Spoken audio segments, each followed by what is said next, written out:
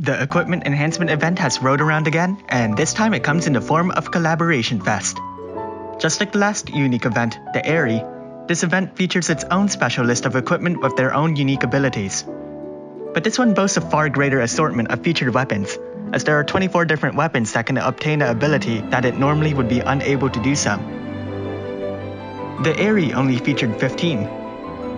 But the downside is that many of these weapons have been consolidated and organized into really plain arrangements. While it does make my job easier, it loses out on a bit of the mystery. Regardless, 24 different weapons means that players may have to be selective. If you try to enhance all 24 weapons, you may not have the time to enhance your other, perhaps more powerful equipment. But before I go further, let's review the basics. What is an equipment enhancement event? Here, players climb up a 10-floor tower and unlock some additional enhancements for their equipment. Though most of the little additions are minuscule, like an increase by 1%, some of the rarer abilities can increase a stat by a whopping 20% or so. It's definitely not an event to miss, so let's get into that. The climb is not a challenge for any player, including those who are free to play. Even beginners will find themselves climbing it at an easy rate, with the better login bonuses that Gumi has given them. If you are a beginner, make sure to watch my video covering the beginner login bonus ticket, as it covers the viability of the possible units at this time. And with that covered, let's get into the video. Out of the 24 featured equipment, which one should you prioritize first? There are 3 unique abilities here. One that raises the magic stat for a single weapon by 60%, one that raises the attack and magic by 40% for 2 weapons, and everything else receives a 60% boost to attack. By the way, in case you were wondering, so long as you participate completely in this collaboration festival, you'll be able to get every weapon here. This includes the extremely powerful Angel Slayer with a whopping 180 attack stat. Definitely very exciting. Without question, absolutely no drawbacks here. Alright, first off, we'll begin with the only equipment that has its very own one-of-a-kind unique ability, the Martial Rod. An ordinary rod with a 100 magic stat. This weapon can get a 60% boost in magic through the event. If you're a beginner, enhance it. If you're not, don't.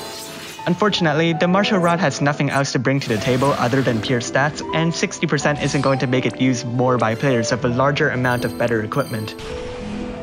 Next, Warblade. A 106 attack katana boasting a possible 60% boost in attack. Only for beginners. It has no bonuses alongside it, so it's very susceptible to being overshadowed. You're better off enhancing one of your better equipment if you have any. The Côte d'Azur SOW has an incredible attack stat of 10. A 60% boost is not going to save it.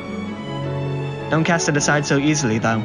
It comes with a built-in lightning element and an extremely powerful magic killer plus. Guess what most machine monsters are weak to? Unfortunately, it's outclassed by Sparky, no not you, even with its unique capabilities and variance range. So if you don't have any form of machine killer, make sure to set this one aside just in case. You never know when you might need it. The EMP grenade has an attack stat of 45 and a possible boost by 60%. Any unit holding it can use the ability EMP, increasing their physical damage against machine monsters by 100%. The problem? It only lasts for 1 turn. As such, I can't recommend it for anyone. Linebacker G87 MSGL is a 100 attack stat gun with the fire element imbued into it. It just so happens to be the strongest fire elemental gun in the game, so make sure to put that on your list. The Zenith ZAP is a gun with 30 attack, but surely it must be special somehow, right? Well, it beats out the Côte d'Azur SOW in terms of pure attack, but loses in terms of usefulness. It has the lightning element, but it doesn't have a machine killer. Instead, it has an 80% chance to paralyze your opponent. I can't even recall a time in Final Fantasy Brave Exvius where I thought, man, if only I could inflict paralysis. The Fierce Bow. A 110 attack stat wind bow with a little HP regeneration built into it as well. Unfortunately, I can't see a reason why you'd use an attack stat bow.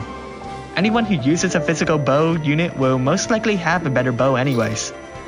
And bows are two-handed, so it's not like you can prepare a spare for any reason. Kogura Sumaru is the weakest dark elemental katana in the game. But on the other hand, there aren't that many dark katanas in the game. In fact, as of this video's release, there are only 4 of them, including this one. One katana is only available during a limited time event, while the other 2 are Super Trustmaster rewards. I'd definitely enhance this one. By the way, I just happen to have that other katana, so I don't need to upgrade this personally. Metal Pipe. No. Why?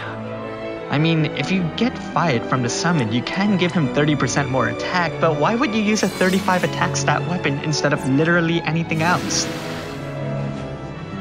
Scarlet Roses gets a 40% boost in both attack and magic. Fitting, seeing that it has 60 in both attack and magic. We don't have a hybrid damage dealer that relies on a gun though. But since it's an Earth Elemental gun, it's definitely unique. The only other one is available through story mode, and it takes a while to get. Granted, it's not as strong as the other one. Nowhere near close to that in fact. But you may as well enhance this one because it's literally one of 2 Earth guns. Take Mikazuchi is a lightning elemental dagger that does not look like a dagger at all. With an attack stat of 55, it's strangely the strongest lightning dagger around. Enhance it. Someone might need it in Dark Visions. Cruel Oath is a 105 attack stat katana. Just like Warblade, ignore it if you have anything better. Iron Will is a greatsword that has a low amount of attack, but gives your unit a boost in defense by 15%. I'd say no for everybody except for beginners who are trying to clear that parameter challenge quest. Dragoon Lance? No, we get better spears almost every other event. Type 3 Fist. You know, this is actually pretty funny. It has the exact same effect as Metal Pipe, with a possible confusion effect. So they literally took 2 metal pipes and welded them together. And it's still weaker than 2 metal pipes. Well, sure, you can hold this one in one hand and then hold the second one in the second hand. Why am I trying to defend this? Don't enhance this. Ancient Overlord boosts the critical hit rate by 20%. But if you hadn't noticed, no one talks about critical hits in this game. Strangely enough, critical hits aren't important in this Final Fantasy game. Thus, don't bother with this weapon. GE64 can get a 40% boost in both attack and magic, but it's geared more for a magic unit than a physical one. It does have a fire element imbued into it, but once you're more experienced, you will find alternatives to this. Don't enhance this unless you don't have that many fire weapons. Rico's Combat Gloves is a decent pair of Earth Fists. I'd enhance them. UVK-13 is a weak gun with a normal machine killer on it. Killers are always useful when they're needed. That sounds weird. But if you have enough machine killers, don't bother. CS Wraith 225R is a gun that increases your limit burst gauge by 1 each turn. 1 limit burst crystal isn't that impressive, and there aren't that many gun-wielding units that would benefit greatly off that bonus limit burst gauge fill rate, instead of equipping a better weapon. The U-24 Zabijak has a unique ability that lets a unit hold a second gun. Not quite sure how that works, nor why your unit is forbidden from doing so in the first place. I mean, it's not that big. But anyways, beginners would appreciate it. Maybe. For whatever reason, Gumi hasn't been giving us Bowie knives for free anymore, so this is a decent, if not weak, alternative. The Little General is a gun that can boost a unit's health by 20%. That's always appreciated. But it also has Man-Eater, increasing physical damage against humans by 50%. Man-Eater is rather rare, so this is invaluable. This is definitely one of the most prioritized equipment that you should upgrade from this event. Dragoon Tyrant is an 84 attack stat spear. Nothing else. Same as everything similar, only upgraded if you have nothing better. Angel Slayer is a powerful two-handed sword with a whopping 180 attack, the same as Hayo's Super Trustmaster reward. Its description says that it is a truly baneful sword from another world. It has rent angelic flesh numerous times and serves as a reminder of sinners past. The sword is said to have entered the hands of a battle maiden after she defeated a powerful angel in a long and grueling battle. The veracity of these claims, however, cannot be verified. Rumors also state that even the mightiest of gods is powerless before it. With a possible 60% bonus boost in attack, this is going to make any unit boast an incredible attack stat. In fact, Forget S tier, this belongs in the Stratosphere tier.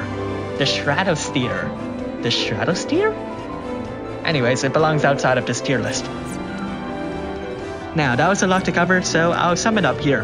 Upgrade the Little General. Then judge and do whatever you want with the rest according to your equipment box. Then upgrade the rest of your equipment as much as you can. If you want to be that one cool kid who rents expensive cars just because they want to look rich, enhance the Angel Slayer. If there's a featured equipment that's not on this list, it's bad. While this event seems rather normal in the first place, it can actually teach us quite a lot outside of the world. A lot of these weapons are low in stats, low in abilities. They don't seem very useful at first glance. But if you dig a little deeper, you can find the diamonds hidden in the rough. Not everything should be judged at first glance, just like how Angel Slayer isn't the best weapon here, or the Cote d'Azur SOW is the weakest weapon here. In fact, the inverse is probably true. So we have to look deeper, look outside, look at people a lot more better than how we normally do so. We shouldn't jump to conclusions, and we should take our time when judging other people. By the way, you can increase your chances of finding a unique ability by bringing along certain units. They all happen to be collaboration units, so that's an incentive to summon on that banner. Make sure to check my video that covers the Trust Master reward and Super Trust Master rewards of those units to help you decide if you should summon them. If you like this video, make sure to subscribe and give it a like. Comment below if you have any questions, and the best of luck in finding those abilities.